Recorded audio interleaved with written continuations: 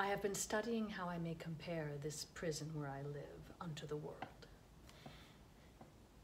And because the world is populous, and here is but not a creature but myself, I cannot do it. Yet I'll hammer it out. My brain I'll prove the female to my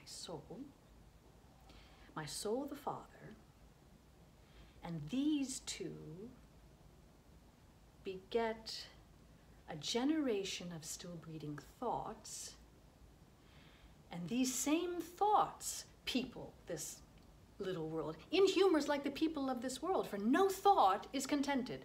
The better sort, as thoughts of things divine are intermixed with scruples, and to set the word itself against the word, as thus, come, little ones, and then again, it is as hard to come as for a camel to thread the postern of a small needle's eye. Thoughts tending to ambition, they do plot unlikely wonders, how these vain weak nails may tear a passage in the flinty ribs of this hard world, my ragged prison walls, and for they cannot, die in their own pride. Thoughts tending to content flatter themselves that they are not the first of fortune's slaves, nor shall not be the last.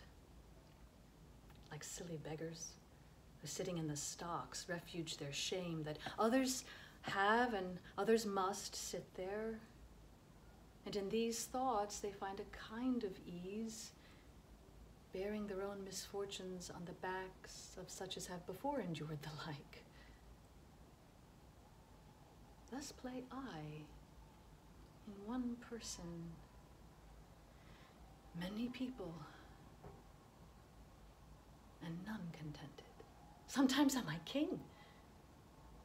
Then treasons make me wish myself a beggar, and so I am. Then crushing penury persuades me I was better when a king. Then by and by, then am I kinged again, and by think that I am unkinged by Bolingbroke, and straight am nothing. But whate'er I be, nor I nor any man that but man is, with nothing shall be pleased till he be eased with being nothing. Music do I hear?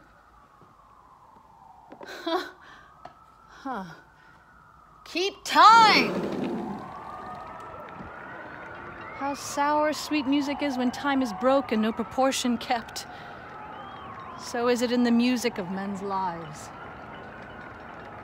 And here have I the daintiness of ear to check time broke in a disordered chord, but for the concord of my state and time had not an ear to hear my true time broke.